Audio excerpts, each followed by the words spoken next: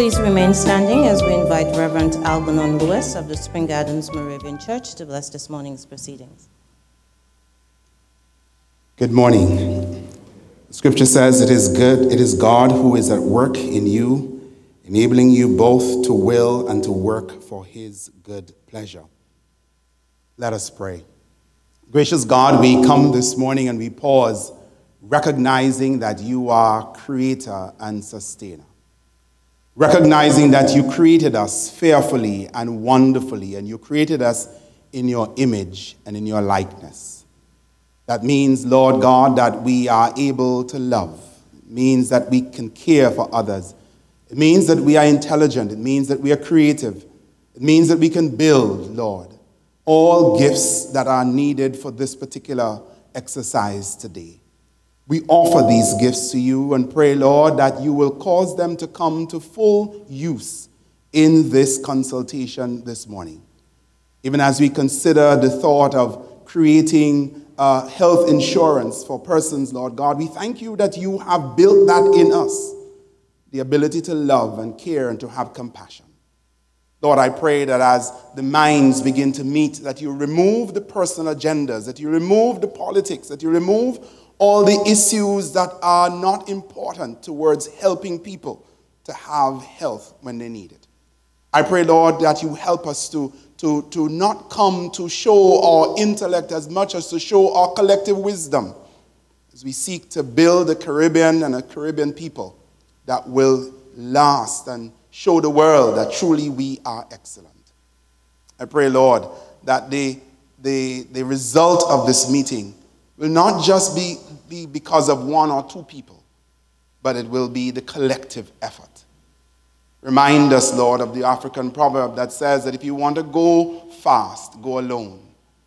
But if you want to go long, if you want this to last the distance, to serve the next generations, you've got to go together. So, Lord, I pray for a spirit of unity and cooperation, a spirit of agreement, Lord God, so that as this is launched, as these discussions are launched today, that they will not die because of ill will, but that they will last and go the distance. Pray for all the expertise and all the persons who will share. Lord, help each person to understand that they are important in this discussion. Cause all who are in this discussion to have open ears to listen. Because, Lord, real leadership begins with listening. We thank you for this time. We commit it into your hands and pray, Lord, that in the midst of it and at the end of it, that the people of these Caribbean regions, the peoples who you love and care for, God, that we will get the benefit. We thank you. We pray this in Jesus' name. Amen. Thank you, Reverend Lewis. Welcome to each and every one of you to this, our proposed National Health Insurance Briefing. This is, in our opinion, a step towards universal health coverage for Antiguans and Barbudans, and we are happy today that we are engaging in this discussion. We encourage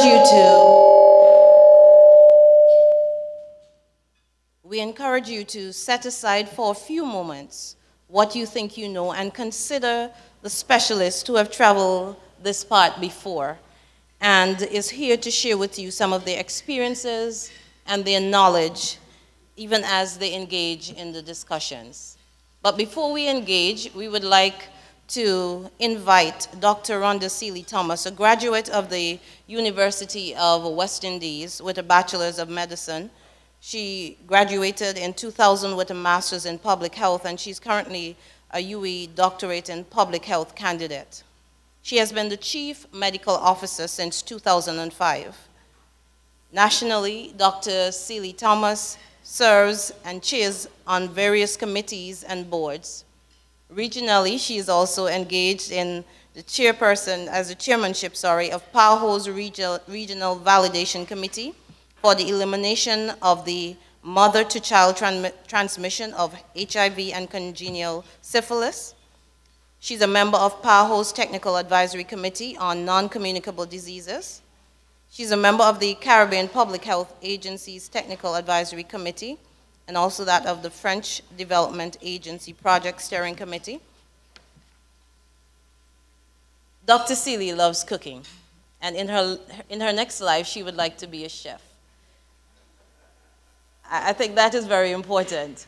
Before we go any further, we'd like to invite Dr. Seeley Thomas to formally welcome you to our session today.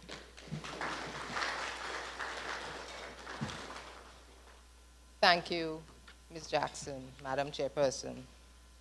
Honorable Molwyn Joseph, Minister of Health, Wellness and the Environment, Professor Carl Theodore, head of the UE Health Economics Unit, and other members of the UE Health Economics team at the head table, Mr. Kevin Silston, CEO of the Medical Benefits Scheme, Mrs. Joan Carroll, Permanent Secretary, Ministry of Health, Wellness and the Environment, senior officials from the Ministry of Health, members of the Medical Benefits Board, Mr.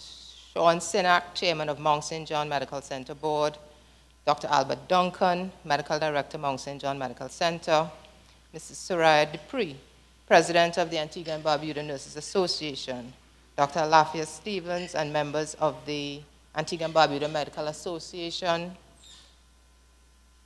Dr. Vanetta George, President of the Antigua and Barbuda Medical Council, Dr. Derek Marshall, who's our Senior Dental Consultant, and also Chairman of the Antigua and Barbuda Medical Board, Mr. Ronald Hewitt, PAHO Country Program Specialist, specially invited guests, ladies and gentlemen, good morning.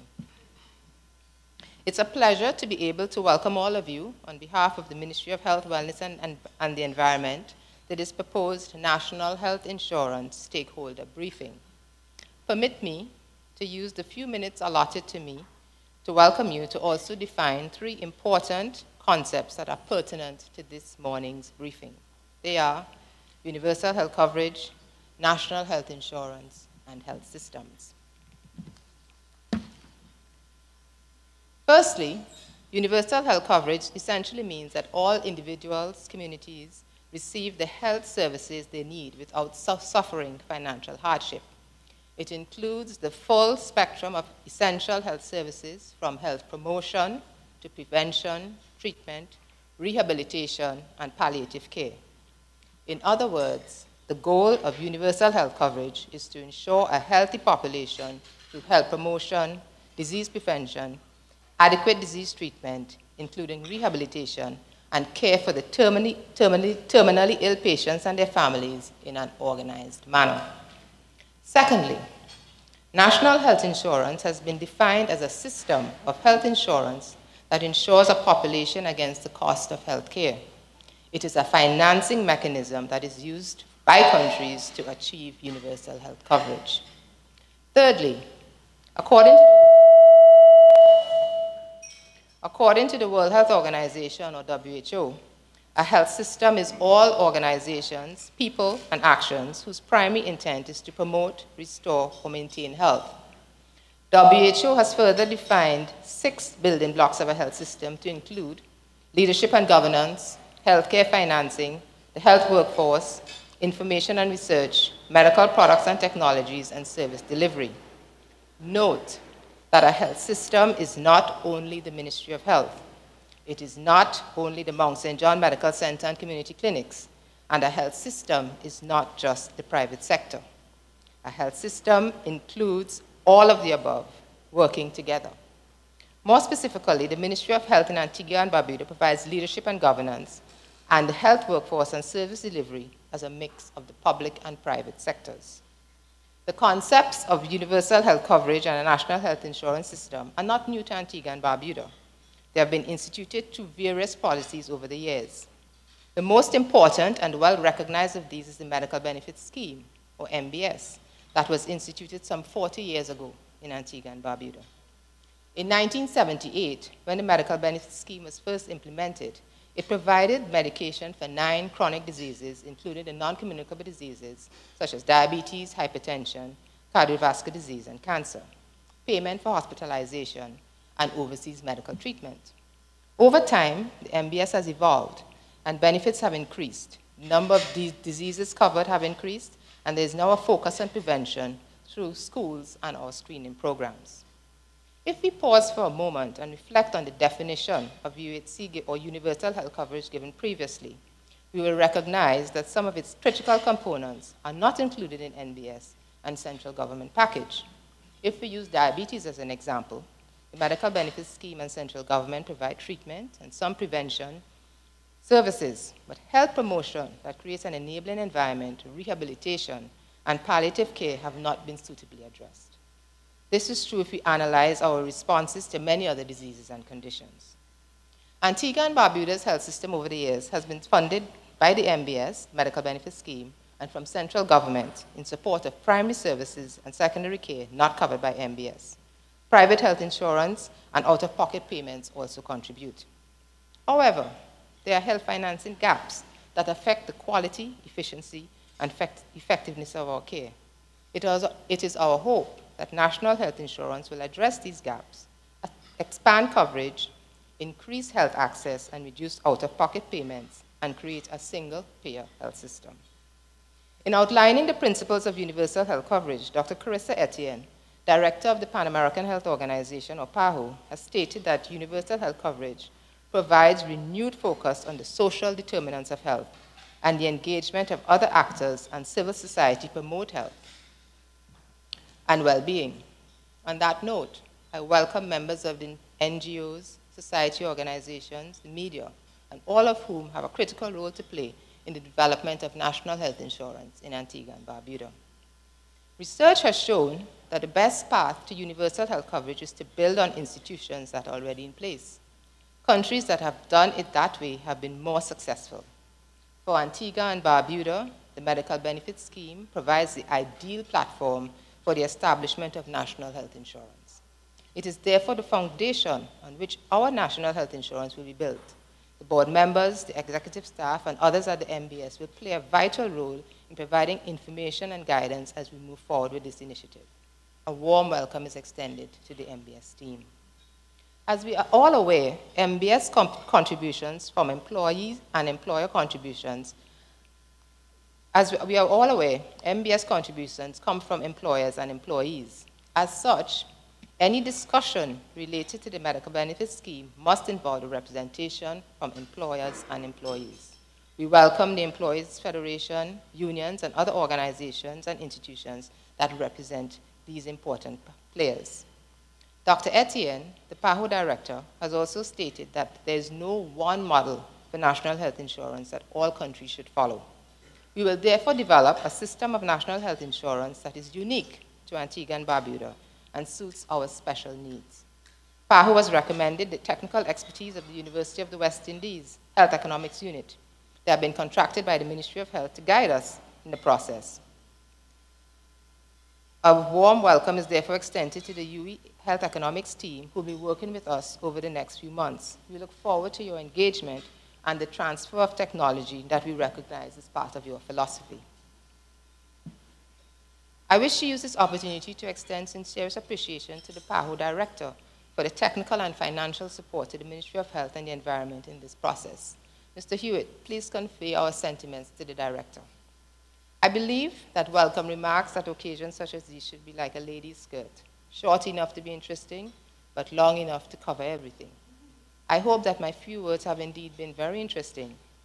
I recognize that there are few concepts that I may not have been able to cover. However, I hope that you have a better appreciation of universal health coverage, national health insurance, and the definition of a health system. Since this is but a first of many engagements and consultations on these important topics, I am confident that over the next few months, your understanding and appreciation of these concepts and what we seek to achieve will improve. Again, a very warm welcome to all stakeholders and visitors. Thanks for your interest as we improve our health system by ensuring universal health coverage to the development of national health insurance in Antigua and Barbuda. Thank you.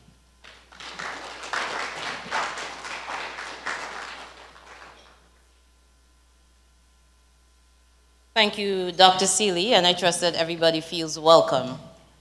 If you do, smile. No? All right, somebody said no, so here's what you're going to do. You're going to turn to the other person, whether on your right or on your left, and you're going to say welcome. That's just to seal everything Dr. Seeley just said. I think at this point everybody should feel welcomed. The Minister of Health, Wellness and the Environment, Honorable Molwyn Joseph, invited you here specially to participate in this stakeholder briefing on the proposed national health insurance. He has been the Minister of Health since 2014, since 2014. Some of his accomplishments include passing the anti-tobacco legislation, and he received an award from PAHO. He has served on the PAHO Executive Committee. He's the current chair of the CARICOM Council for Human and Social Development, and he also chairs the Caribbean Health Agency Executive Board. As a minister, indeed, he has a heart for the people, and he recognizes the potential benefits of such a national health insurance, such an important system. I now invite the Honorable Minister to address you today at this very important briefing on the proposed national health insurance. Please join me in welcoming the Minister of Health, Wellness and the Environment, Honorable Molwyn Joseph.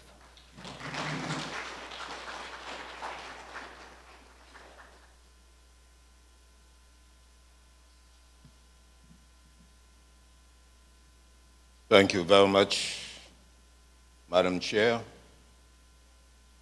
Reverend Jason Lewis, Mrs. Joan Carrott, Permanent Secretary, Ministry of Health, Wellness and the Environment, Dr. Wanda Seeley Thomas, Chief Medical Officer of the Ministry of Health, Wellness and the Environment, Dr. Albert Duncan, Mount St. John Medical Center Medical Director, Mr. Sean Sinnock, Chairman of the Board for Mount St. John Medical Center,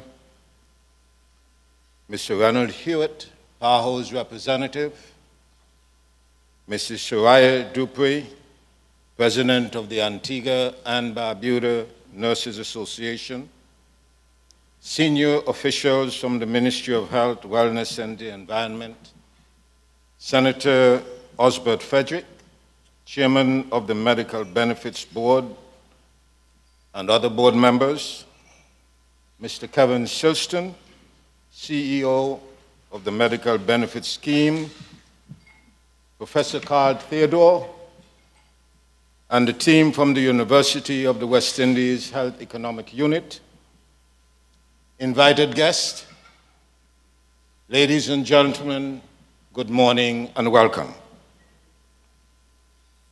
Health has been defined as the complete physical, mental, and spiritual well-being, and not just the absence of disease or infirmity. In this context, the health of the people of Antigua and Barbuda is of the utmost priority for the Ministry of Health, Wellness, and the Environment, and by extension, the government of Antigua and Barbuda. Let me state emphatically as well that by extension, the Prime Minister, the Honorable Gaston Brown, who fully understands that transforming this country into an economic powerhouse is dependent on this country's citizens, residents, physical, mental, and spiritual well-being. This concept of a healthy nation was emphasized by CARICOM heads of government in the NASA Declaration on Health in the Bahamas in 2001, which states, open quote, "The health of the nation is the wealth of the nation," close quote. Allow me, therefore, to give a brief overview of our country's health status. Our health indicators illustrate that we have done well as a nation. We can boast low maternal mortality rates. We continue to achieve international targets and indicators such as those for the elimination of mother-to-child transmission of HIV and congenital syphilis. We have been part of the regional initiative that has seen the elimination of measles and polio from the Caribbean. Ladies and gentlemen, however, these gains are fragile, and we have to be vigilant and mitigate any threats that can easily reverse them. For example, in the case of measles elimination, it took one tourist with this disease who traveled from the United Kingdom to Antigua and Barbuda early last year, threatened the entire population. However, our high vaccination coverage for measles in the population, along with the swift intervention from the Ministry of Health staff, led to no onward transmission of the disease in the community. With globalization, the threat of reintroduction of measles and other vaccine-preventable diseases into Antigua and Barbuda remains. Our high immunization coverage must be sustained through reliable procurement mechanisms. Therefore, vaccination and other public health programs must remain a priority for the Ministry of Health, Wellness, and the Environment. In the area of non-communicable diseases, diabetes, hypertension, cardiovascular disease, and cancer are on the rise. The main cancers seen are breast cancer in women and prostate cancer in men. Complications of diabetes and hypertension, such as diabetic retinopathy, chronic renal failure, and amputations continue to increase. We are plagued with emerging and re-emerging diseases, including mosquito-borne disease such as dengue, chikungunya, and Zika. Our response has been the provision of medication through medical benefit scheme for 11 diseases. We provide dialysis, renal transplant for those with chronic renal failure. We provide chemotherapy and radiotherapy for those with cancer. We have been able to provide ophthalmology services through the donations of healthcare personnel, equipment, and supplies. When services such as cardiology, neurosurgery, and other medical specialties are not available in Antigua and Barbuda, we either get the cardiologist or neurosurgeon or other medical specialists here to provide the service or transport the patient, many times by air ambulance, along with their loved ones, to where the medical services are available. Primary health care, health promotion, and disease prevention are also priorities. Let me remind you that the government has also had to respond to medical catastrophes that have occurred in our Twin Island state when critical medical services were needed. We grieved as a nation on New Year's Day in 2016 when a 16-year-old female suffered 55% second and third degree burns to her body. My government, this government, guaranteed the payment in excess of several million EC dollars for her treatment in Martinique and subsequently France. The same was done when one of our healthcare providers from the Mount St. John Medical Center and a child also suffered severe burns. Despite the odds of survival, the government of Antigua and Barbuda still provided the assistance because we see each human life as precious, and will do all that we can to preserve such a life. These efforts to ensure health of the people of Antigua and Barbuda remains a priority for this government. As technology improves, as medicines become more effective, and as the catastrophes and disasters increase, we recognize that resources will be needed to provide a full range of healthcare services, including prevention and treatment of both communicable and non-communicable diseases.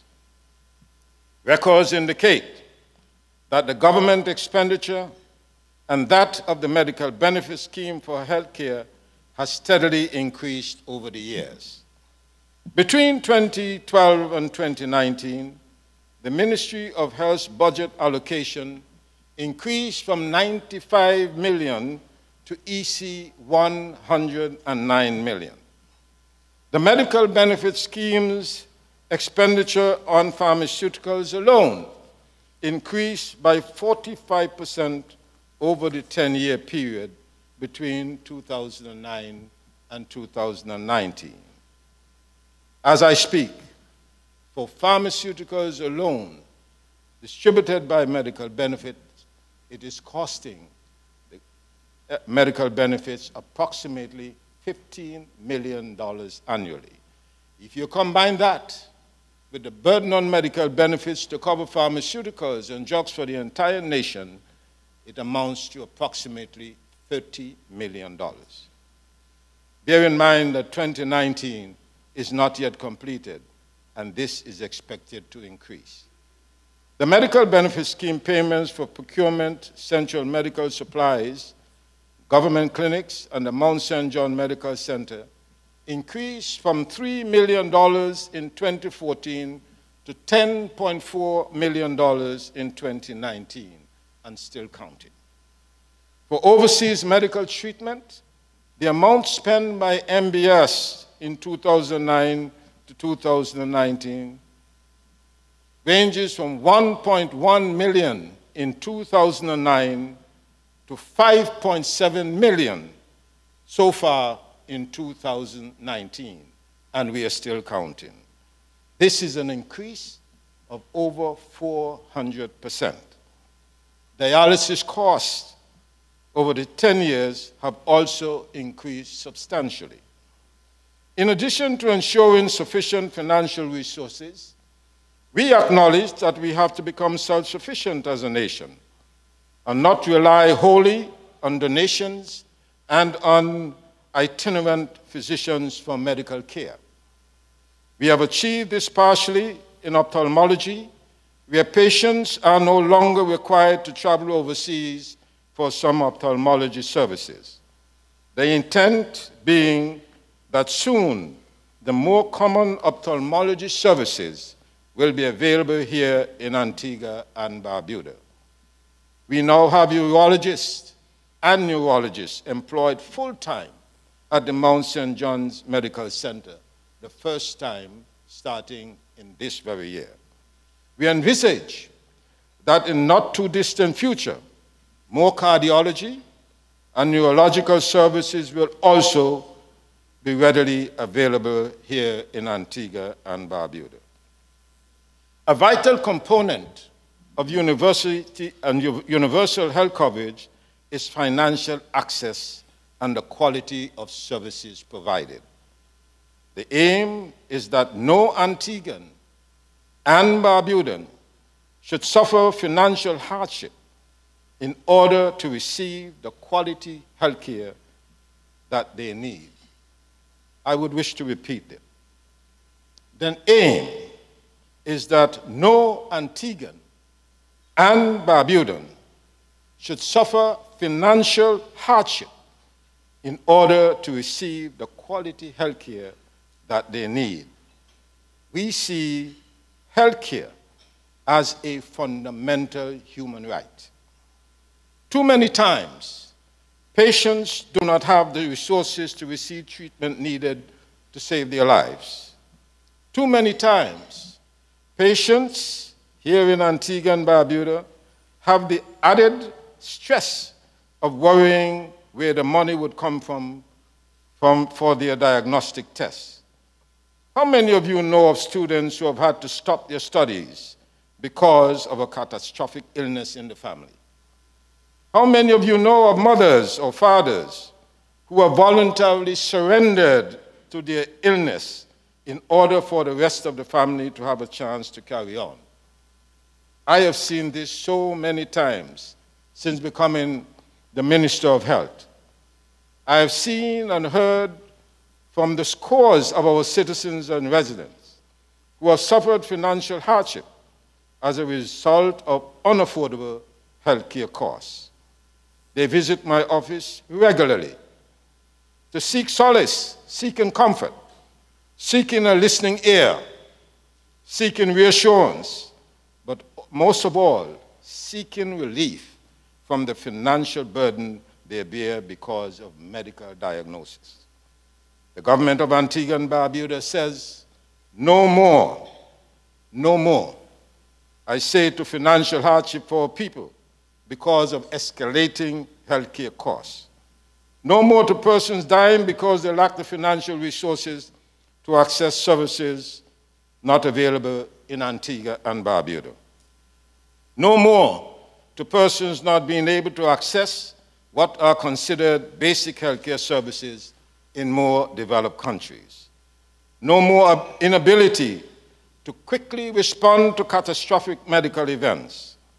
Our ambition is universal health coverage in Antigua and Barbuda, where all individuals and communities receive the healthcare service they need without suffering the financial hardship. Our ambition is that all Antiguans and Barbudans receive the full spectrum of essential healthcare services, from health promotion to prevention, treatment, rehabilitation, and palliative care. Our ambition is that all Antiguans and Barbudans have access to the services that address the most significant cause of disease and death in our population. Our ambition is not only to ensure a minimum package of health services, but it is also about ensuring progressive expansion of coverage of health services that meet the needs of the people. Our ambition is not only to ensure individual treatment services, but also to include population-based services such as public health campaigns and creating supportive environment for healthy lifestyles to prevent and control non-communicable diseases such as diabetes, hypertension, cancer, cardiovascular disease, and mental health conditions. Our ambition is to combat the common risk factors of tobacco use, unhealthy diets that contain sugars and trans fats, physical inactivity, and the harmful use of alcohol, as well as the emerging issue of childhood obesity. Our ambition is to address more than just health services, but to take the firm steps towards equity, social inclusion, and cohesion, and social justice. Lloyd Blankfein, an American businessman from the 1950s, described ambition as your inner voice that tells you that you should strive to go beyond your circumstances or station in life. My inner voice tells me that universal health coverage is the way for us to go beyond the circumstances of spiraling healthcare costs, NCDs, and re-emerging diseases, and ensure a healthy nation. This is just not my voice. In 2014, Antigua and Barbuda joined other countries in the Americas in endorsing PAHO's strategy for universal access to health and universal health coverage. In 2015, at the United Nations, as part of the commitment to the 2030 Agenda for Sustainable Development, Antigua and Barbuda committed to Sustainable Development Goals, the SDGs. Goal 3, to ensure healthy lives and promote well-being at all ages, includes targets 3.8 on universal health coverage. More recently, in September of this year, Antigua and Barbuda participated in and endorsed the United Nations Declaration on Universal Health Coverage. Ladies and gentlemen, national health insurance is one mechanism whereby we can fulfill these commitments and achieve universal health coverage for our people. How will we move forward to implement national health insurance, you may ask? We intend to do so to three basic steps. Firstly, with unwavering political will. Secondly, with the appropriate technical expertise. And thirdly, through interactive collaboration with relevant stakeholders like you present here this morning. In terms of political will, the Cabinet of Antigua and Barbuda has embraced and approved the establishment of the National Health Insurance as a means of achieving universal health coverage in Antigua and Barbuda. This is a firm government policy. In terms of technical expertise, we are delighted and honored that we have with us technical experts will be from the University of the West Indies Health Economic Unit that has vast experience in this area. They have ably assisted other countries in the region in establishing national health insurance. Not only does this team have the expertise and knowledge, but they have an appreciation of the culture and nuances of Caribbean people. This is why they came to us highly recommended by other regional governments and the Pan American Health Organization. Last but no means least, the third step, through meaningful engagement and with our stakeholder partners. I am pleased that so many of you are present here this morning. I see this as an indication of your recognition of the importance of this National Health Insurance Initiative for Antigua and Barbuda. Please be assured that this morning is not a one-off engagement. It is a start of a relationship. Be assured that we will be calling on you to participate fully, and if I might say, to agree or disagree, to give your views, to provide data and information. I urge all of you to be part of this initiative that will change or transform the healthcare landscape in Antigua and Barbuda. I approach this journey with great confidence because I recall that when the education levy was introduced in Antigua and Barbuda in 2004, there were many who did not have the confidence that it would work to be an outstanding way of financing education in Antigua and Barbuda. The records will show there's hardly anyone in Antigua and Barbuda now would wish to see the end of the education levy. In 25 years, this measure has raised approximately $550 million in education. $137 million of that 550 was spent in scholarships.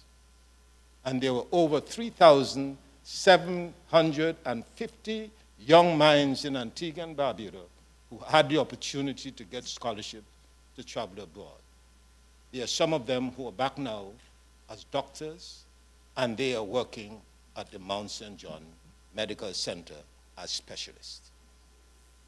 This morning, I wish to just confirm what the Chief Medical Officer said, that we will be consulting, we will be collaborating. And one of the measures that we will take is to establish, as part of the process, a steering committee which will include not only public sector individuals who work in the government, but would also include every organization, including unions, whether they're teachers or nurses, to be part of this steering committee. We want to establish a wide range of different individuals who we feel can make contribution to contribute to the success of this important venture. I take this opportunity once again to introduce the team from the University of the West Indies, headed by Professor Theodore, and we will listen to them as they outline their program and what they intend to deliver to the people, to the government that will work for all citizens and residents in the nation of Antigua and Barbuda. With humility, I say thank you and may God bless you.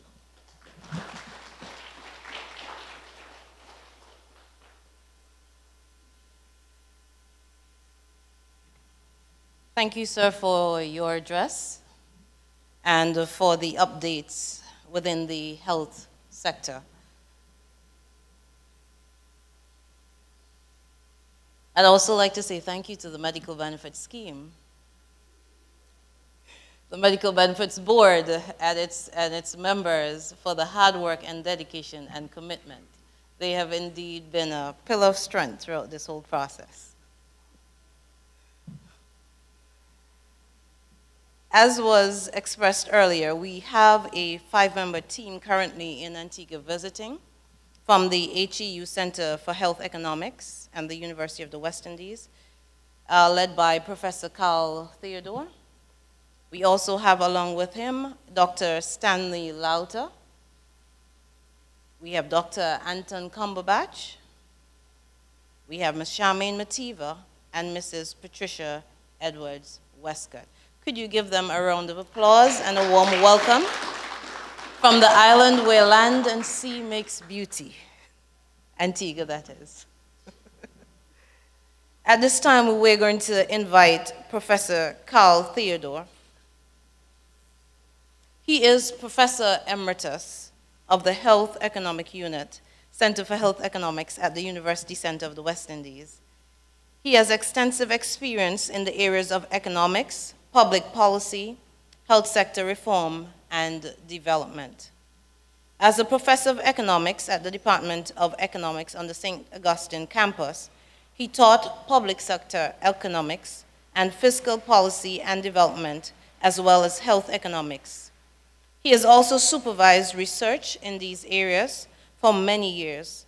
His early work focused on fiscal policy, including tax reform issues, the social sector, including health and social security, and public policy in general. As such, he has functioned in an advisory capacity to many of the regional and international agencies that operates in the Caribbean and where interest is in the social sectors. Professor Theodore, over the years, has worked closely with the trade union movement, the credit union movement, and the social security organizations. His professional work has been mainly directed at protecting the economic position of the ordinary people of our society. He is strong in the belief that the management of our economic affairs has been and continues to be a source of unnecessary hardship to many people. For this reason, he has in the past found it necessary to speak out publicly when economic policies which he thought were harmful were being proposed or adopted. In shifting his focus to health, Professor Theodore has concentrated on the efficiency of health systems and on the way these systems touch the lives of the ordinary people in these countries. In this respect, much of his work has focused on health financing systems. He has led a multidisciplinary team of professionals in producing a number of technical reports for governments and international agencies, and has also produced significant pieces of work on the operations of the health systems in different countries in the Caribbean region. The HEU Center for Health Economics, formerly the Health Economics Unit, was founded in 1995 and continues to do extensive work on health systems strengthening, country support, and related activities in health, policy design, and social security in the region. Professor Theodore works with a team of professionals with extensive experience in national health insurance and social security, and has co-authored research on physical space for the health sector, as well as on economic impact of HIV/AIDS and non-communicable diseases. Please put your hands together as we welcome Professor Carl Theodore Emeritus.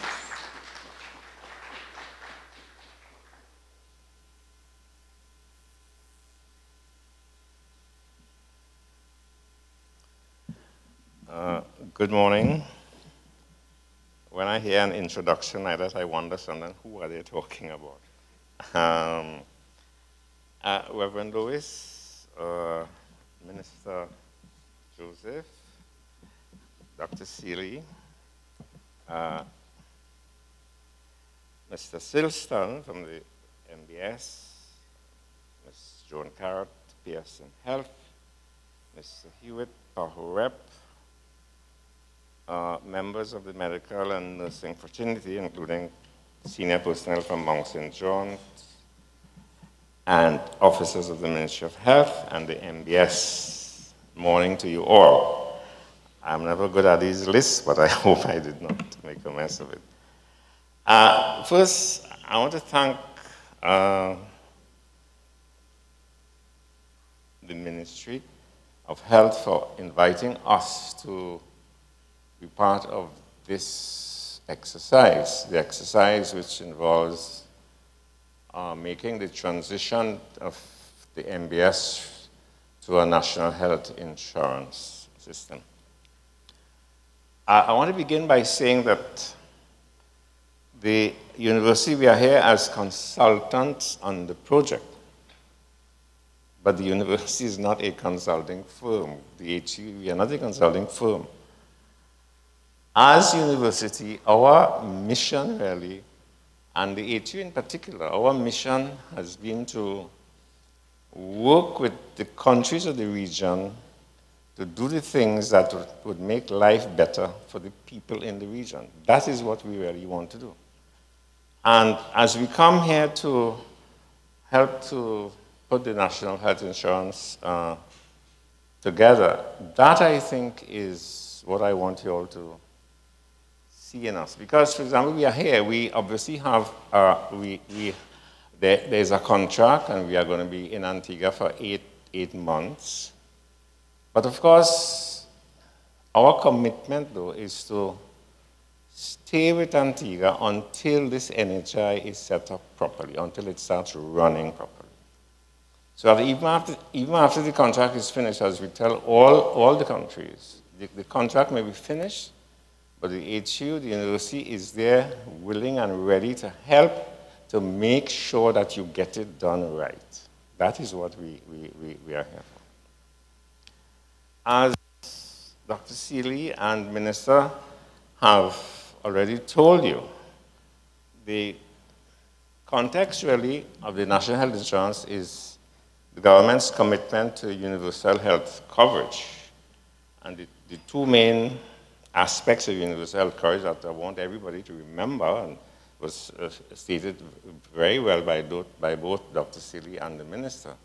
The first aspect of universal health coverage is that you're looking to get a system where every single person in the country, every resident, every citizen, has access to good health care.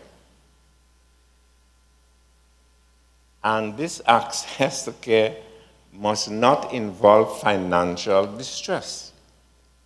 You see, we have lived in a region where, if we are frank with ourselves, we know that the guarantee for good health care in this region is if you have money. That is the guarantee. I'm not saying that there are people who didn't get good health care when they didn't have money. That did happen. But the guarantee of good health care has always been having money. And as Minister has said very emphatically, that is what the government wants to change. That, in that sense, you want to change the way the country works and the way the country feels about itself. you want people to know they're living in a country where getting sick does not mean that you might be under financial distress. Now, it means then that, but if we want to do that, we have to take the steps to go there. And one of the main steps, as the Minister mentioned, is this national health insurance. Because the national health insurance, and my two colleagues coming later, Dr. Kamaraj and Dr. Lalta, they will explain it in more detail. But roughly, briefly, the national health insurance is what we call a social insurance system, whereby we are going to be requiring everybody to put funds into a pool so that everybody would have access to care. And just before I go on, I want to just tell you one thing about these systems, these social insurance systems. All the work we have done and all the research we have seen has told us, has shown us, that when you put a social insurance system in place, the cost of that system to the country is less than what the country is paying now for its health care. Listen to me very carefully. We're thinking of putting a system where every single person has access to good care. And I'm telling you, the cost of it to the country is going to be less than what the country is paying now for care. The cost the country is paying now is jointly paid by the government, and people pay out of their pockets. When you add up those two, you get what we call the national cost of care. Well, the NHI is going to come in at a figure lower than what that cost is for Antigua. It is going to happen. Now, but of course, with this universal health coverage, as Minister explained very clearly, it's a range of services. And this is where the development and the MBS will come. The MBS has been delivering some services, but the NHI is going to be delivering a wider range of services and a wider population catchment. It's obvious then that more resources are going to be required to do this. It means then that if you're coming with this system, we have to make sure then that the way we use our resources would be important, because the sustainability of the system will depend on how we use those resources. Now, it means then that one of the things that we're going to have to be prepared for in Antigua Barbuda is that the way we do things in the health system will have to change in some ways. We know the MBS has focused on quality of services and on access to services. And these are two critical factors in any health system: the access to services and the quality of those services. And the MBS has been very good on this front. But you see now where we're going into a wider use of resources, to more services for more people, there's something else that has to come in, very importantly. And that is the efficiency of the use of these resources. Because if we don't use the resources efficiently, then that access we're talking about and that quality of services we're talking about will not last. It's not going to happen. The use of resources now becomes the central thing. And this is what the NHI is going to make sure happens. There are three pillars of the efficiency that the HU is going to try to help establish in the 3 pillars. The first pillar, what we're going to do, we're going to develop a costing framework for the health system in the sense that we know that the health services, there has been some costing of services, but we are going to be looking at make sure that every single service that will have to be paid for by the NHI, we will be sure, we have to find out for sure what the cost of the service is. But it's not simply finding out that cost number.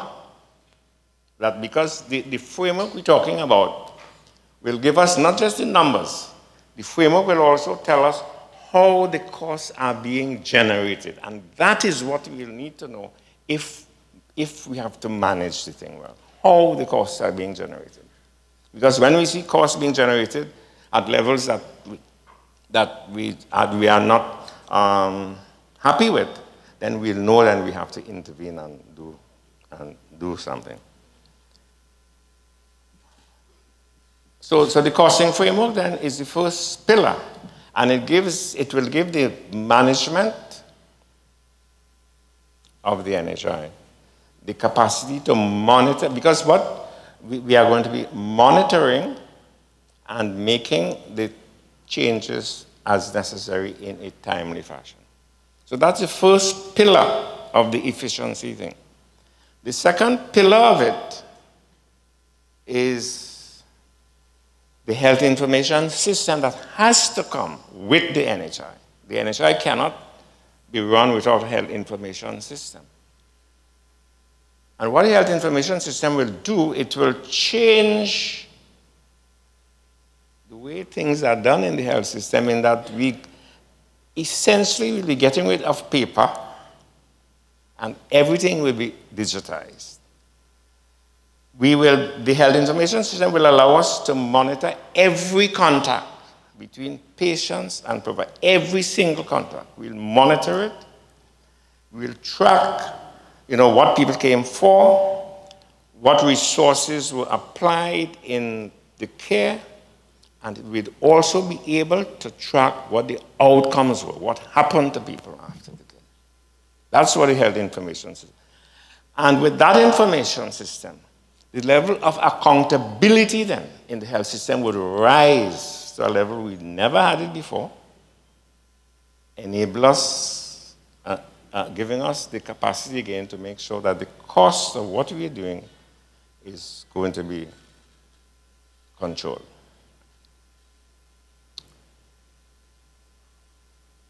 The third pillar of efficiency that we're going to be working on is the legislation on standards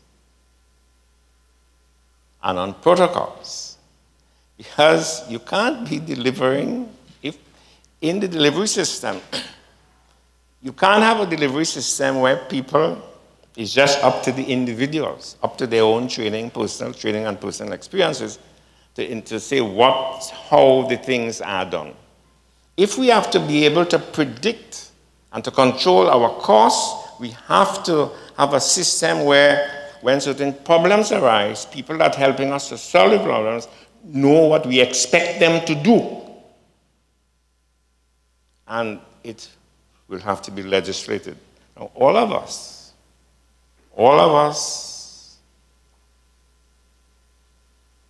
if it has ever happened, or if we have friends who have had the experience, are very comfortable when we know somebody goes for care in the USA, or in Canada, or in the UK, or in Europe. We are comfortable. They go for care there. But the reason why we're comfortable is because we know there are standards that those systems operate by. In this region, we have never operated with a set of legislated standards. But with the NHI, that's going to be essential. Because the NHI is not going to pay for care that is not of the quality that is expected. The information we'll keep getting on what is happening will tell us if the care that is being delivered is of the quality that is expected, and the payments will then be adjusted accordingly. The NHI will only pay for care that is of the quality that is expected. So these are the three pillars of efficiency that our work is going to be on. And it means then that in transitioning from the MBS to the National Health Insurance, this dimension of efficiency is going to be critical.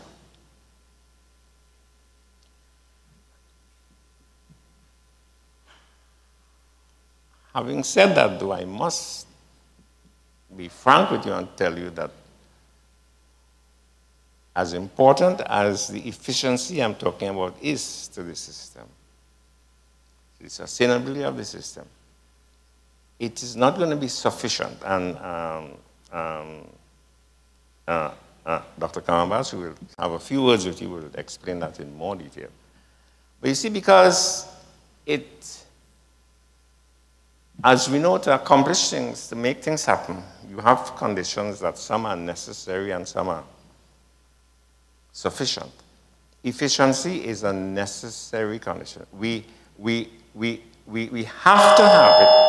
We have to have it if the system is going to be sustainable and continue delivering for us in the way that we want it to deliver. But we'll need something else. And as Dr. Karaj will explain, I imagine, it says our own behaviors will have to change. As I said just now, in mentioning the legislation of about standards and protocols, the presumption there is that the behavior of providers will then have to change. But the behavior of the population also will have to change. So you're gonna hear a bit more about that just now. So in fact, what we are going to do, in summary then, we are going to be expanding and building on what the MBS has been doing. And in fact, as the minister said, what we are going to be helping you to put in place is a system which will guarantee good health care for every single person. It is a guarantee that is going to be important.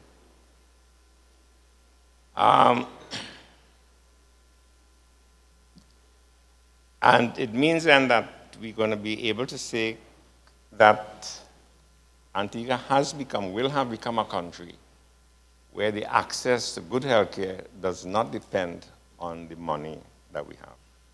Now, of course, when you talk it like this, people ask the question, well, maybe sound good, but could we really afford that? But I want to tell you that, in case you didn't know it, Antigua is not a poor country, It's not a poor country. It's not a poor country at all. In the region, in fact, Antigua has one of the highest per capita GDP, high. And the World Bank, in fact, has labeled Antigua as a high-income country. Antigua is a high-income country. Now, I want you to think, if you live in a high-income country, it means that you have the capacity to provide good health care for everybody. What we have to decide on ourselves is whether we're willing to make the changes necessary to make it happen. And what we are here to do is to work with you to make sure that those changes are made successfully. Thank you very much. Thank you.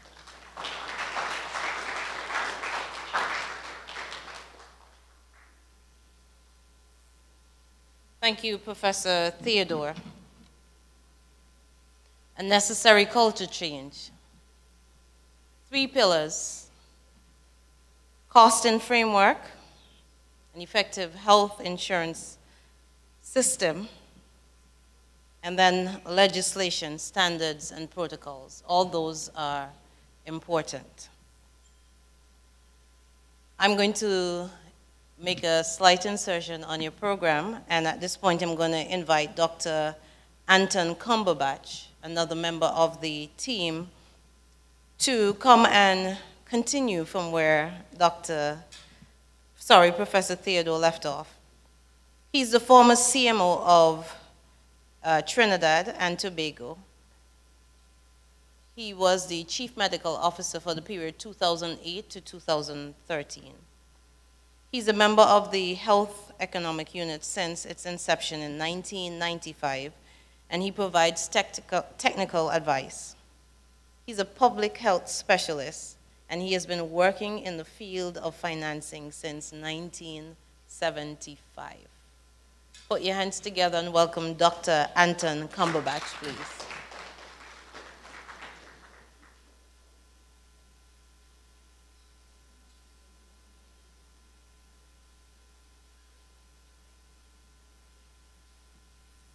Good morning. Thank you very much, Madam Chairperson. Good morning, everyone. The Honorable Molwyn Joseph, Minister of Health, members of the head table, Ministry of Health senior officials, Dr. Seeley Thomas, and may I just say that she is my colleague from way before, as a former CMO, and she's my personal friend, eminently qualified. I must put that in, Dr. Seeley. Members of the NBS, distinguished ladies and gentlemen, members of all the health organizations present. Professor Theodore, whom I work with, asked me to just say a few words with respect to the national health insurance, and to put it in perspective, because I think it's important that we do that. The first thing that I would want to say is that even though we are talking about a health financing system, which is national health insurance, the objective of the exercise really lies in the foundation that the government has enunciated in terms of universal health coverage. That is the mission, this is the goal, this is where we're going towards. You must commend the country for taking that step. The other mission that is happening within that context is that in order to do something like that, you have to modernize your health system. So this national health insurance is the modernization of the health financing aspect of business, joining the countries that we like to emulate and say those are first world countries. So when you talk about the countries in Europe and Southeast Asia, a fundamental plank of the modernization process is a national health insurance and coverage for the population. The other point that Professor Theodore made, that you must understand, a modern healthcare system must have modern health information system. This is the key to modernization. It has given us an opportunity in the Caribbean and other smaller places and places that do not identify themselves as first world countries.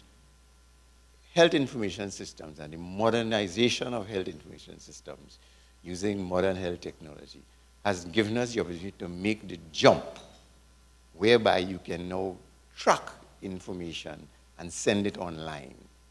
So we don't have to walk through the time period that other countries did. We can make the jump, just as how we made the jump to cell phones.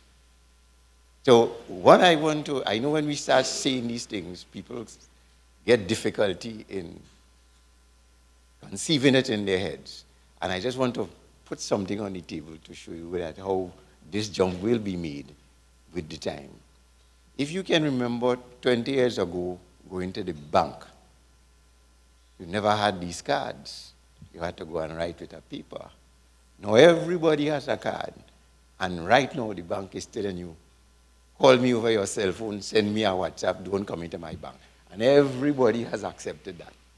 It's the same situation. Modern health information systems allows us to transmit information real time, not only on patient data, but on investigations and also interventions. So you can be doing surgery in one country and somebody's looking at a video in another country advising you of what to do. And that is very possible with Antigua. Once you have that interconnectivity, those things are possible. And that is the way to modernize your health information system. The important point to understand that we are talking about here is, even though national health insurance is about health financing, the purpose of the exercise is to improve the health status of the citizens as individuals and the country. That is the purpose of the exercise. The purpose of the exercise is not to collect money for collecting money sake. Let me repeat that.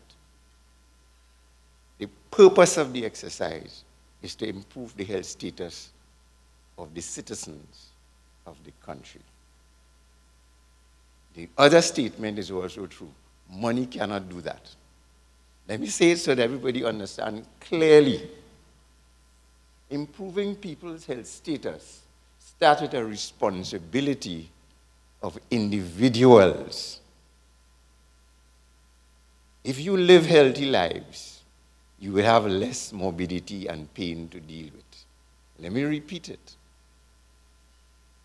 Now, I can give you examples of people who had the greatest amounts of money and they still died. The point here is this. There's a responsibility on behalf of the population to ensure that you live healthy as possible so that the morbidity, the episodes of illness that you would have, that you would then need to go to the health system for improvement, are reduced. That is fundamental, especially in the Caribbean. Why is that? Because of the epidemiology of the diseases we have. The minister made it quite clear about what is going on. You have made great strides in maternal and child health care, and we want to keep that. We have made great strides in immunizations in some areas, and we want to keep that. But the chronic diseases, diabetes, hypertension, asthma, cancers, and I will now add mental health. If you listen to what the minister said, the morbidity figures, the numbers are vast. Now, the entire world is facing this problem. And an example of what is the issue is this. The people lying in the hospital beds, they do not represent the total numbers with the problem. They are those with the extreme complications.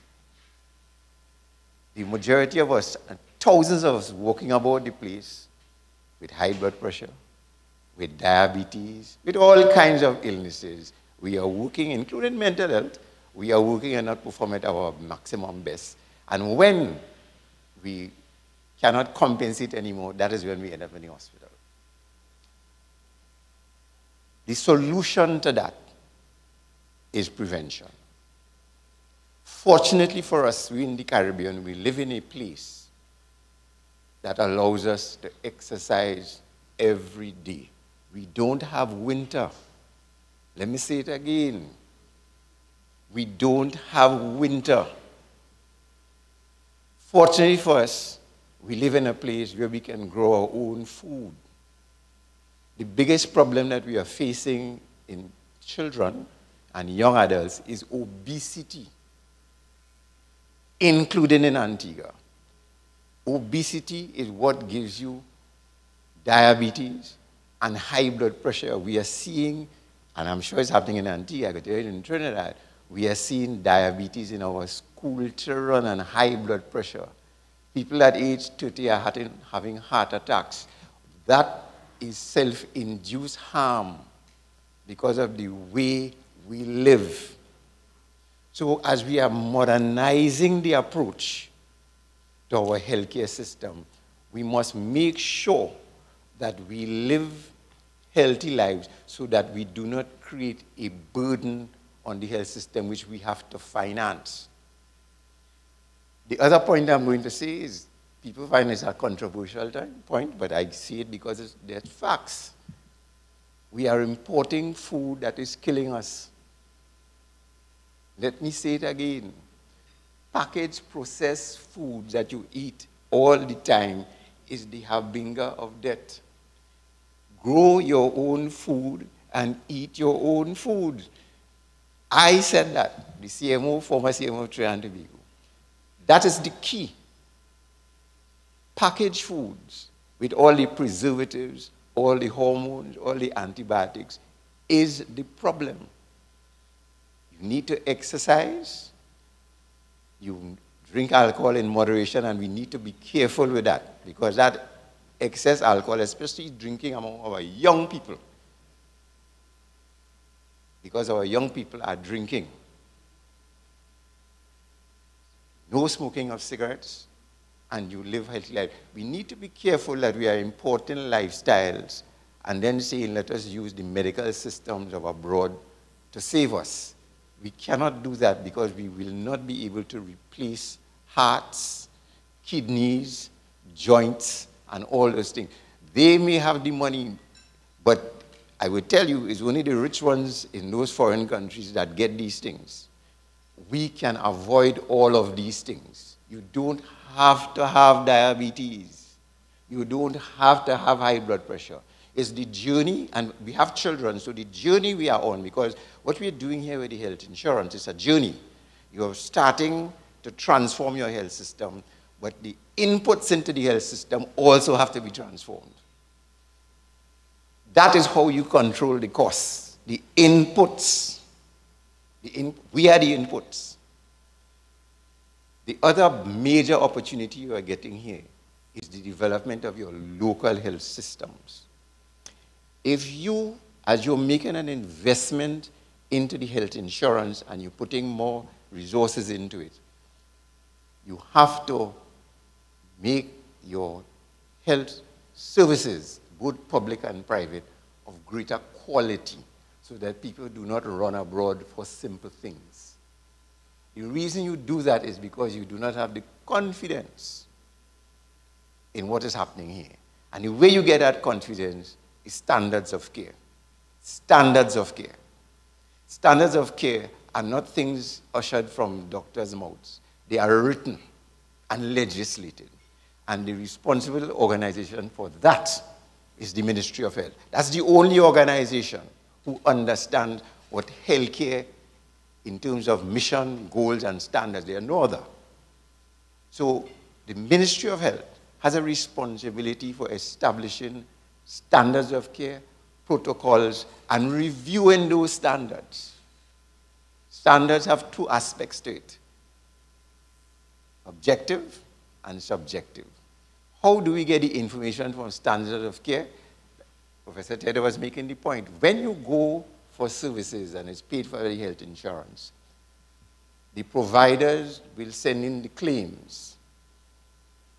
It is on those claims, and those claims are not identified by names, but all the national insurances, you would have a card and a number. It would, by coding, says what was the diagnosis, what was the treatment, and we will then be able to know X, Y, Z, what was done. However, in modern countries with national health insurances, one of the responsibility of the health insurance is to also check with patients afterwards to make an assessment of what type of care they got from the provider. So there's an audit function for the public. They do these surveys so that we would know whether the service was done, what was the outcome, but you would also find out on these surveys that are done on the population what they thought of the care they got in the hospital.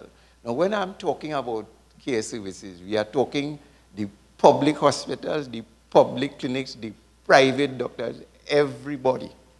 The standards of care refer to everybody.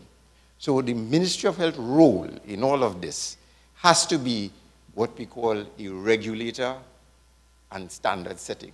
So the ministry may need to devolve itself of some function. If it is saying, I am running a hospital, we would want to have a difference in that arrangement. So to summarize, the population, because healthcare systems, now remember you're on a journey. This is not tomorrow morning we expect this. You are preparing for the future. And the reason why you need to prepare for the future is this. The cost of care is going to go up because the type of technologies and what can be offered in the future is going to be very expensive. So we cannot see. We will allow ourselves to become sick to try to buy that because you're going to be getting designer drugs for individuals for cancer. If you have an idea of what that means, it means that if you have cancer, they will design a drug just for you. And if you think of that, the cost of that for you will be prohibitive. So what are the objectives? You have to make sure you don't get cancer. It's as simple as that. And you don't have to.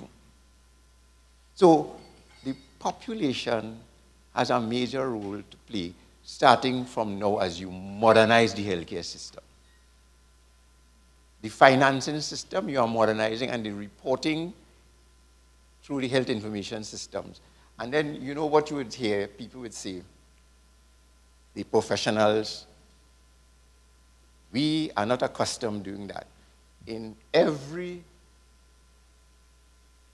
country that is developed, that has modern healthcare systems, every single one, all doctors report. Let me say it. Every single one, they have to report. If they don't report, they don't get paid. That's how it is. That is what makes those standards work. So you have that as a part of the arrangement. The payment is also guaranteed. The other big thing that you're about to do that is going to transform the place is that as you ensure everybody, the question of this country now becoming a country that pays for healthcare by insurance will be established. We call that the insurance mandate. So the private sector will be guaranteed their space from now on because everything will be part of insurance. What part of it, in terms of how they expand and how they contract, will be up to them. But what you are just doing is converting an industry in an environment from 15% to 100%. So let no one say that the insurance, private insurance, will be stifled at all. It doesn't happen. It's up to them to decide what aspects of business they want to. Forever and ever, because people in Antigua will now have insurance.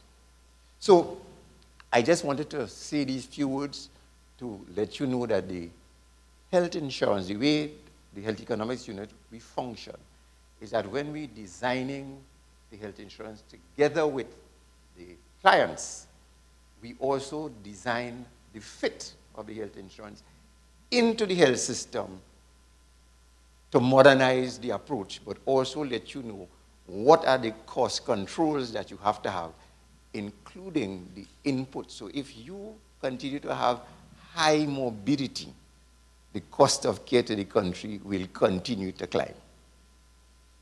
So with those few words, thank you very much for your attention, and we look forward to working with you.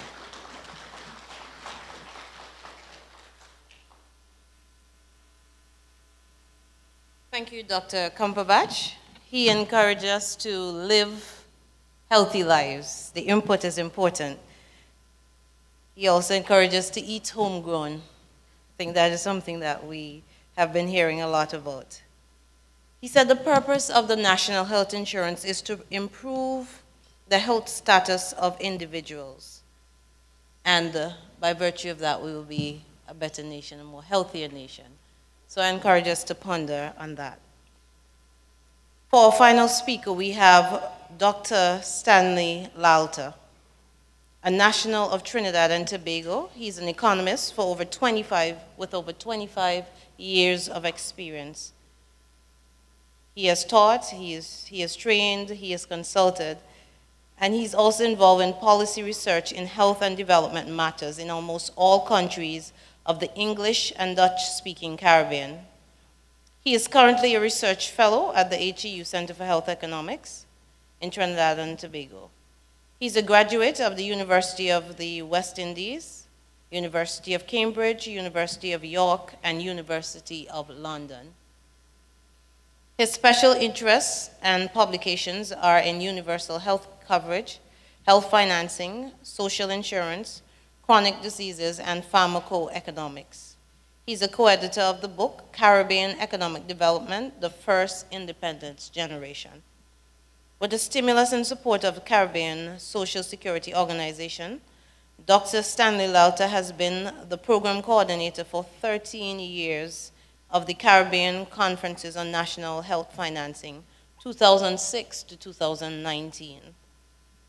He was a member of the Caribbean Commission on Health and Development established by PAHO and CARICOM in 2005 to chart the roadmap for health policy programs in the Caribbean. Please put your hands together and welcome Dr. Stanley Lauter.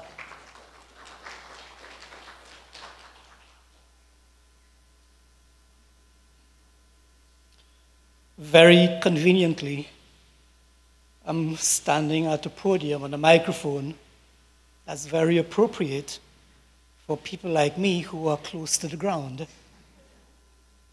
That may not be such a good thing. I could be here all morning. I'm very aware of the time, so protocol having been established. I want to share a few thoughts on how we intend to proceed with our work. But I also want to commence by congratulating the government and people of Antigua and Barbuda for becoming the center for the 5th campus of the University of the West Indies, I understand.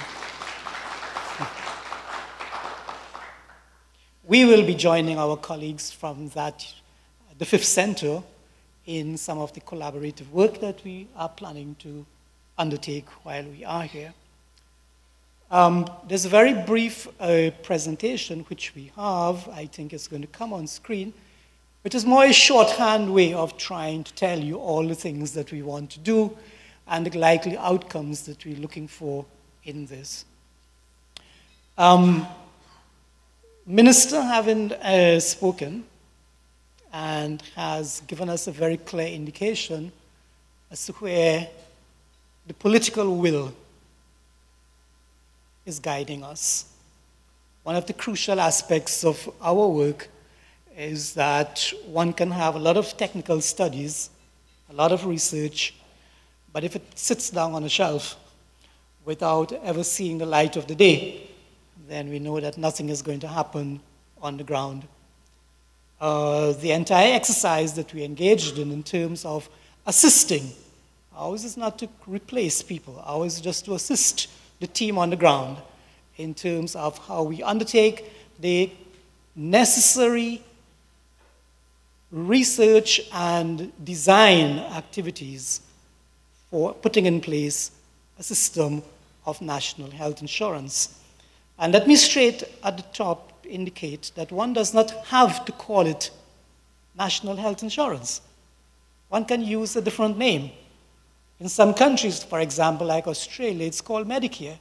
I think Canada also called their program a Medicare program.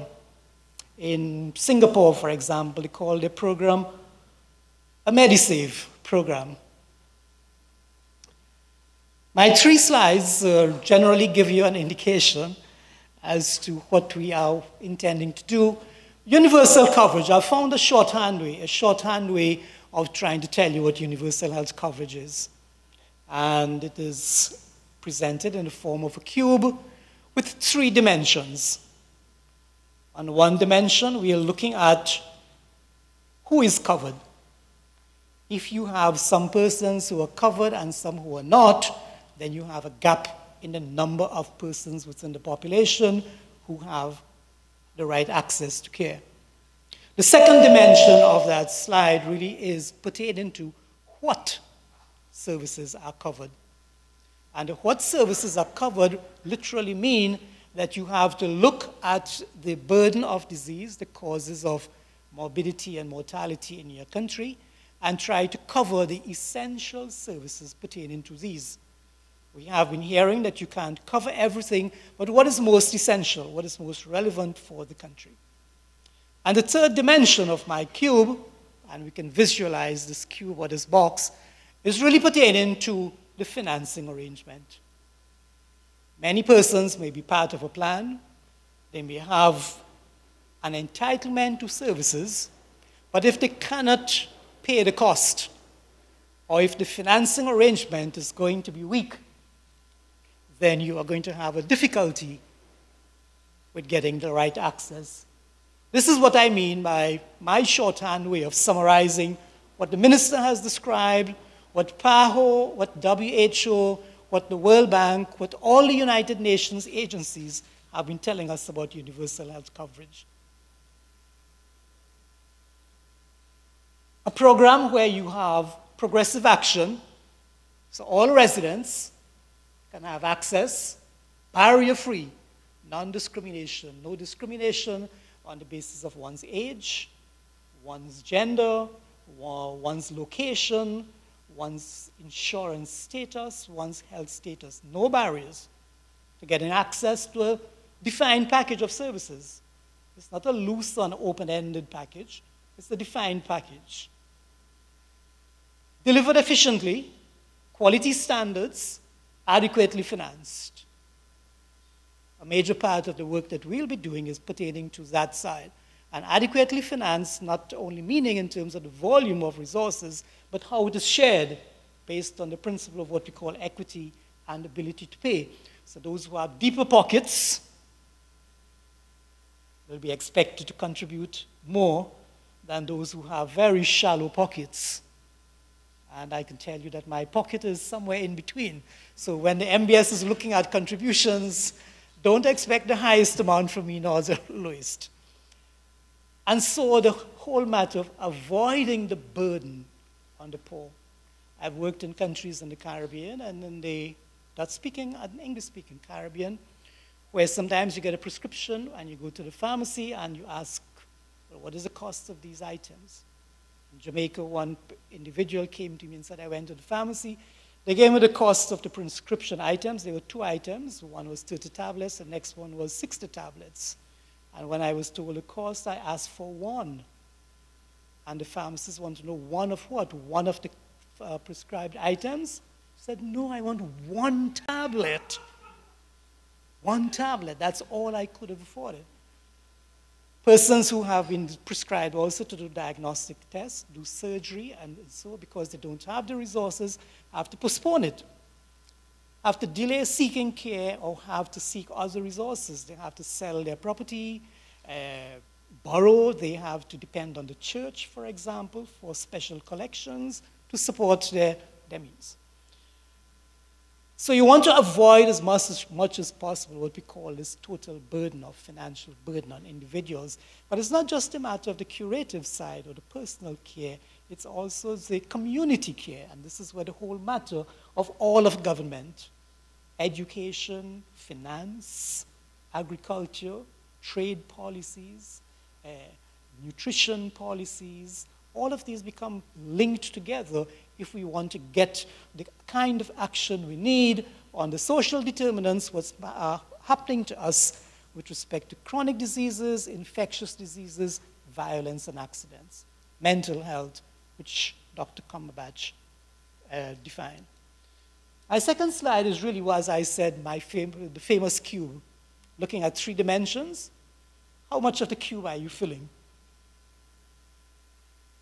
If you only fill a small portion of the cube, then it means that there are gaps. Who is covered? Does everyone have barrier-free access? Maybe not. Then who is not covered becomes part of the charge. What package of services are you covering? And it's not just having a package of services, it's guaranteeing availability and timeliness. You can't say you have X or Y in the package and it's not available. You can't say these medications are on a list and when people show up, there's a shortage. You can't say the surgical operation is being offered in the package, but when you show up, well, the specialist is not coming from abroad for the next 3 months. Availability, guarantee, timeliness becomes very crucial in this. And the third dimension is what we really call the whole financing arrangement. If you can only cover part of what you generally need and you have gaps in paying for the rest, then you have a major gap. The whole purpose of what we want to do in making the transition from the MBS to an NHI, a full coverage NHI, is to fill the gaps. Who is not covered by MBS? How do we bring them on board? What services are not covered? Can we get that on board? How do we pay for all of these? And the gaps in coverage, how do we bring that into the picture?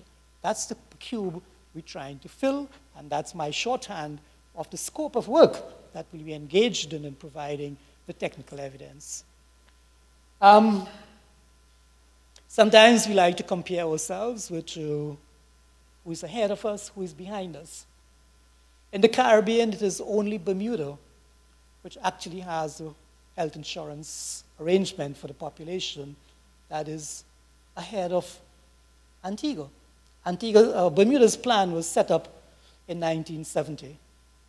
Antigua's plan was set up in 1978. Antigua then is second in line. There's no harm in being second. No harm at all.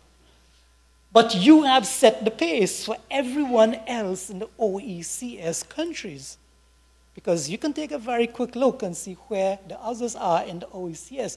The Virgin Islands only started their plan in 2016, so they're just about 4 years old. And every other country, Dominica, Anguilla, St. Lucia, St. Kitts Nevis, Grenada, St. Vincent, Montserrat, are joining the line, but they have not yet implemented. Antigua then is a forerunner. You have set the pace. They're looking to you for your experience, for your knowledge.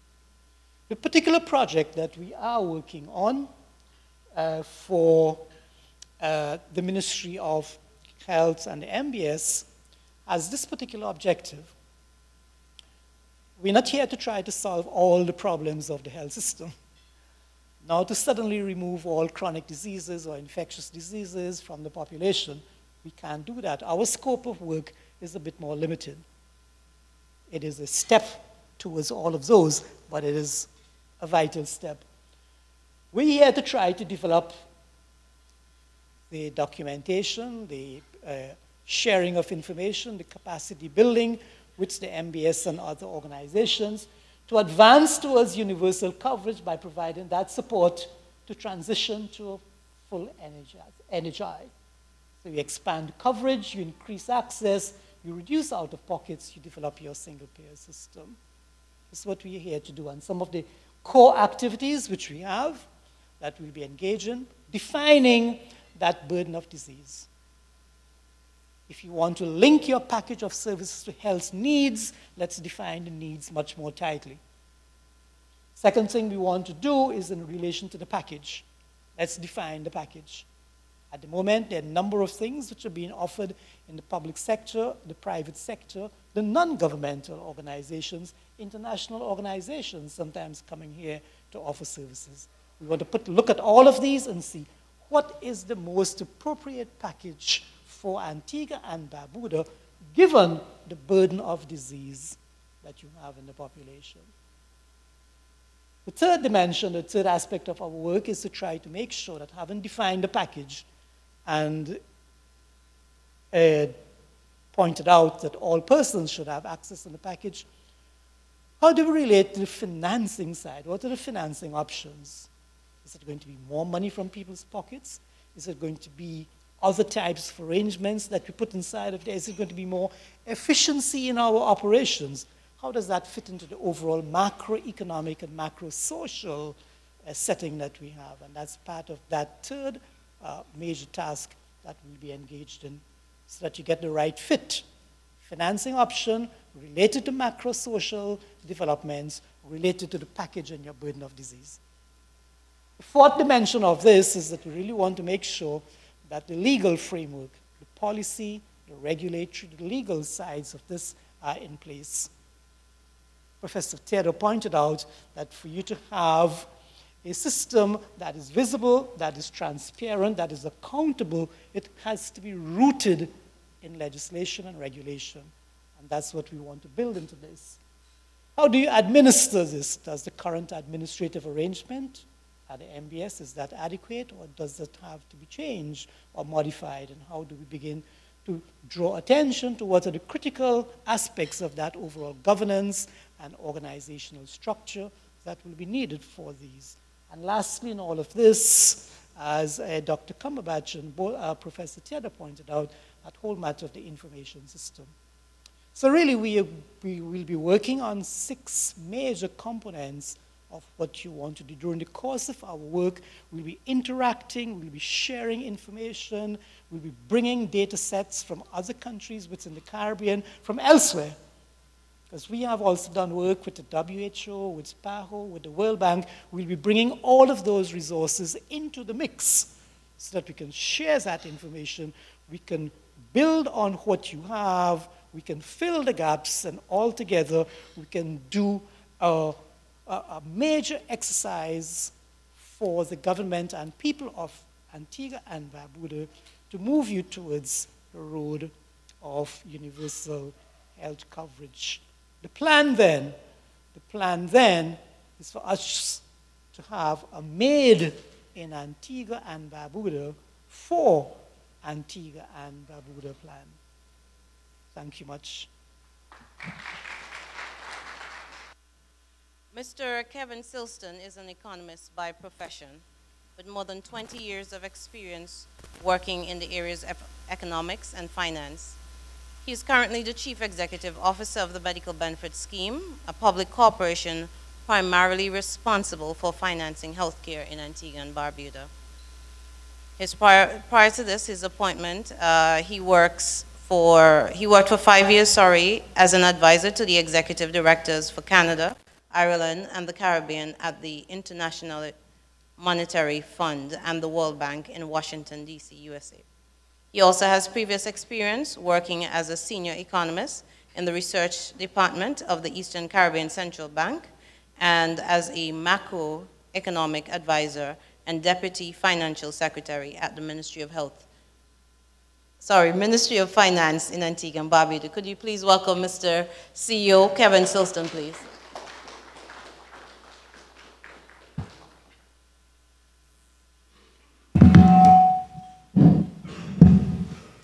Thank you very much, Mr. Jackson. Honorable Minister of Health, Wellness and Environment,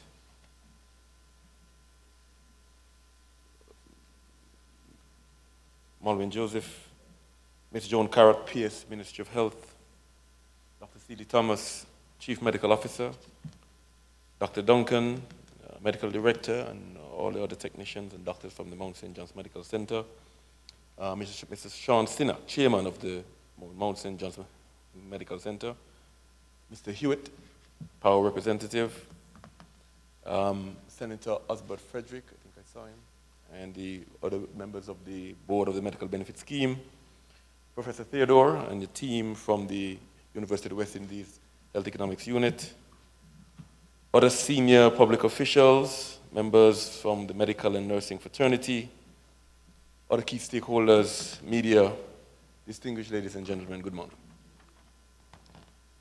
Right, given the quality of the presentations, I'm not sure that there's much more for me to say here.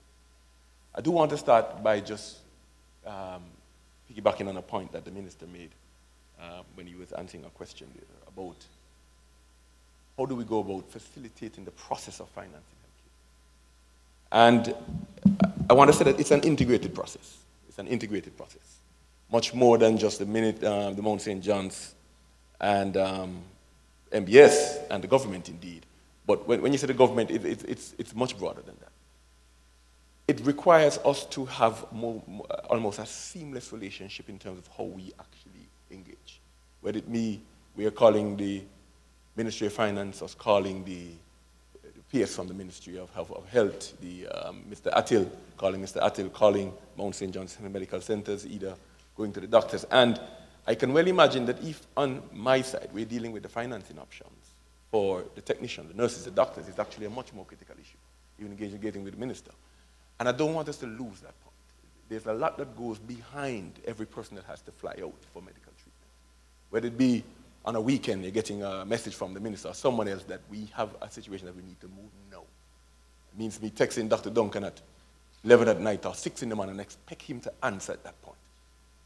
And this is critical, because we always have to be on guard, us engaging with the folks in the finance department of the Ministry of MBS, saying that this is not protocol, but let's do this and we will clean this up afterwards.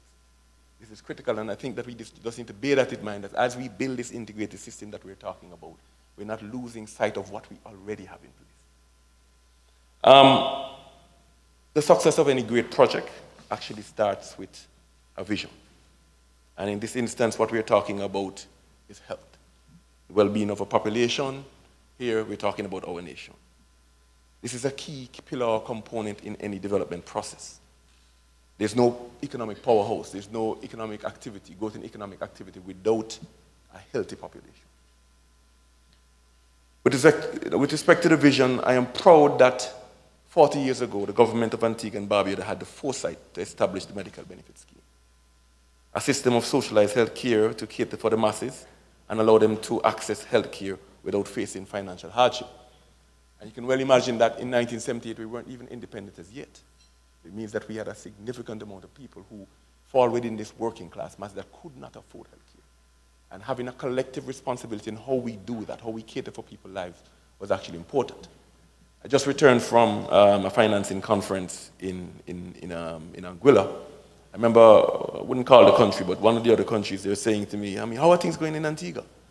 When we have finished our consultation, we're just waiting, to figure out how we actually roll it out. And I said to him, we're doing fine.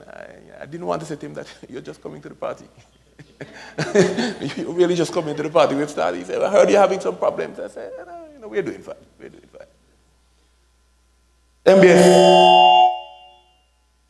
MBS have actually served us well.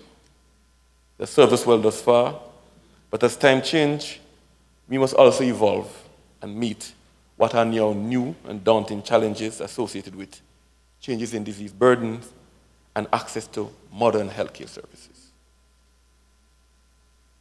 The discussion this morning and from the questions that I've seen here, it begs the question as to what would this transformation look like? What will MBS look like next week? What it will look like next year? And this is why we're here. This is why we're here, this is why you are here, and this is why we're engaging. We have heard a number of buzzwords this morning. Universal health care, national health insurance, health system, costing and financing structure, legal framework, service delivery, service standards, health information system, and what is critical as well, safeguarding individual health and the process associated or dealing with that specific thing.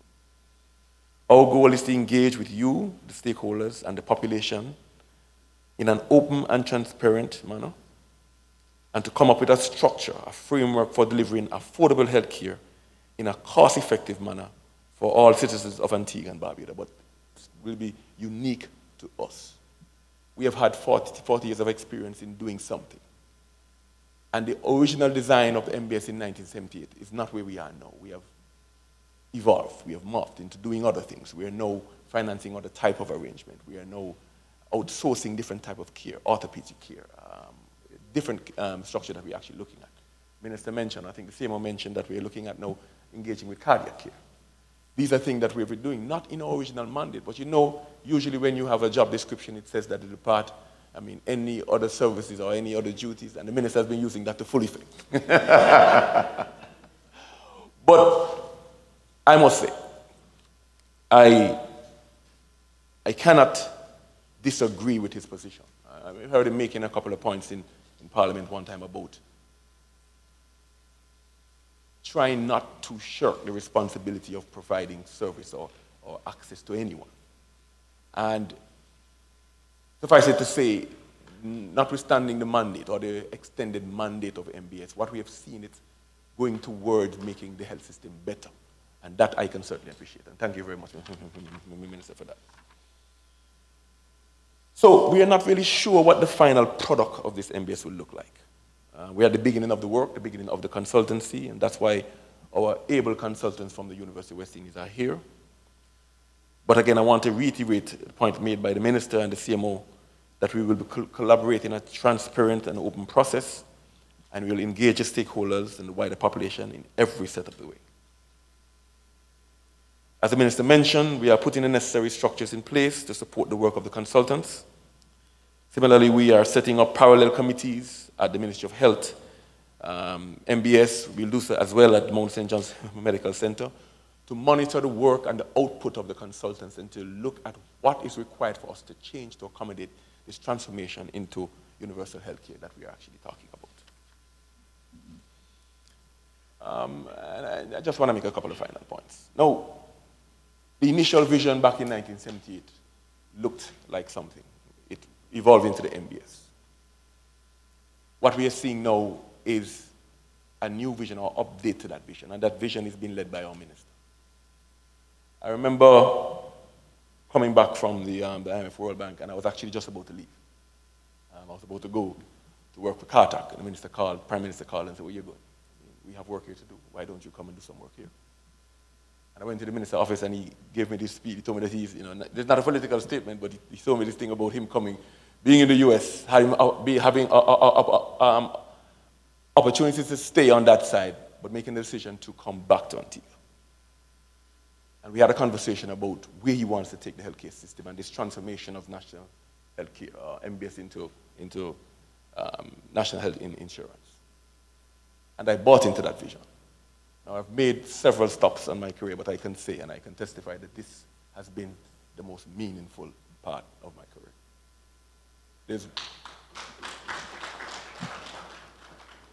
Sorry for the folks from finance. Now, there's one thing about us looking at macroeconomic stability, dealing with numbers, checking numbers, and they used to call me the taxman at a different time in my life. Although this is important, what the transformation have shown me is that every decision that you make about increasing a tax or cutting a tax, there is a body that is attached to that. So it shows a transition between policy and service, or policy and how that impacts on people. And at MBS more than anywhere else, I can see clearly decisions that we make, how that impacts on the life of people. Whether or not we are at the Mount St. John's board discussing how we deal with the hospital treatment in care, someone calling or coming into your office needing assistance and you need to move immediately. I would not, there's no other place that I'd rather be than here and to be a part of this process. Minister, thank you very much for your vision that you've shared. And I can say, and I think I can speak on behalf of all the other technicians and the healthcare professionals, both at Ministry of Health, in the ministry itself at the Mount St. John's, that we share the vision and we look forward to working with you to actually make this a reality. Thank you very much. Thank you, everyone.